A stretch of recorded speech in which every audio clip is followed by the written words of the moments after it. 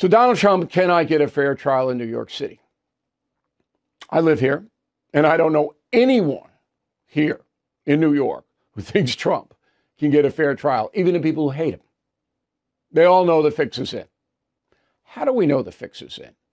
Well, I explained it last night on News Nation, but I referred to, and I'm going to play you the clip in a minute, a poll by the Associated Press, no friend of Trump. And the poll asked two questions. Did Donald Trump do something illegal? 35%, a third of the American public says yes. 45% say no. Now, in that 45% saying no, there are some people who don't like Donald Trump. Okay? Now, that only adds up to 80. The others don't know and don't care, 19%. But the majority of Americans know that this hush money thing is a bunch of bull, which it is. The second question was, Donald Trump, can he be treated fairly in New York? Okay, 31% yes, no, 44%. And again, the others, they don't care. Now, why can't he be treated fairly? That is the question. And I referred to this poll on the Cuomo program last night. Roll the tape. The reason they are giving that opinion is because the first case, all right, civil case with that E. Jean Carroll, she's awarded $80 million. Any fair-minded person knows that's insane, and it could only happen in New York. And in the second case, the real estate transaction, Trump, was fined almost $500 million. Everybody in the world knows that this is not justice, that this is New York vendetta. So they're applying those first two cases to this case. Now, if you study this case, it never would have been brought in, probably only outside of California and perhaps D.C. No one would have brought it, because the genesis of the case is a woman demanding money not to talk about a consensual alleged affair. Now, you can slap whatever adjective you want on demanding money for that.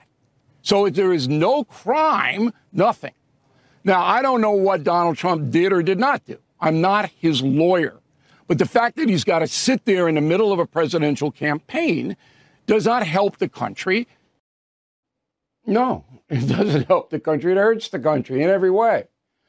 So the judge in the case, as we went over yesterday, and it's beyond any doubt, there's no debate here.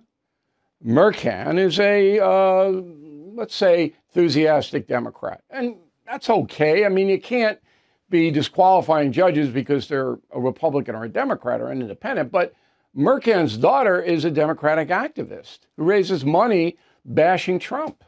That's his daughter. And Mercan should have said, I got to recuse myself. That's what a responsible jurist would have done. Am I wrong? No, I'm not. Should have recused himself. Then there is the venue. They're having a very difficult time getting a jury in New York City because most people hate Trump. Why didn't they move it to Long Island or Westchester or Dutchess counties upstate? It's easy to do. Why didn't you do it? No answer. Come on. You move the venue. Now, Trump's anger is justified, and they're trying to slap a gag around him so he doesn't vent his anger. But I'd be worse. If this happened to me, I'd be worse. And he knows that this is set up for him to have another ridiculous conviction. Everything is expensive these days, you know that. The government is printing trillions of dollars and consumer prices higher than ever. If the government continues its printing and spending, the dollar could continue its free fall and lose its coveted role as the world reserve currency. Let's hope that doesn't happen. But there are a few things you can do right now. American Hartford Gold can show you how to protect your money, your retirement, your hard-earned savings against inflation by helping you diversify a portion of your portfolio into physical gold and silver. start with a short phone call, and they can have physical gold and silver delivered right to your door or put inside your 401k or IRA. So please call or text them right now. Tell them Bill O'Reilly sent you. Call 877-444-GOLD, 877-444-GOLD, or text GOLD to 65532. Again, that's 877-444-GOLD, or text GOLD to 65532.